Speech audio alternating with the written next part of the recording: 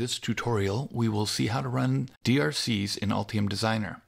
Once the routing, polygon, pour, silkscreen adjustment, and assembly top arrangement are executed, you need to check the design rules. Go to Tools and select Design Rule Check. Set the value of stop when underscore violations found to 9999. Then click on Run Design Rule Check. It will generate all the valid DRCs included in the board. Now we have 5 DRCs. If you click on any one, it will show it on the board. For example, if you click on Clearance Details, it will show the constraint gap.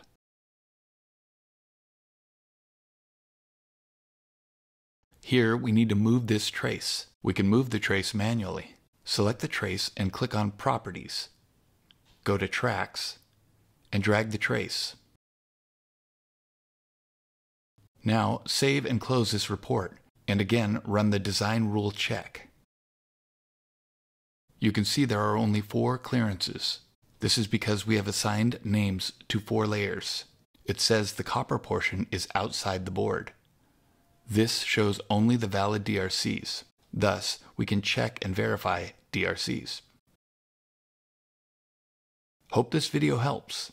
If you are struggling to get the right trace width, you can check out Sierra Circuit's trace width, current capacity, and temperature rise calculator.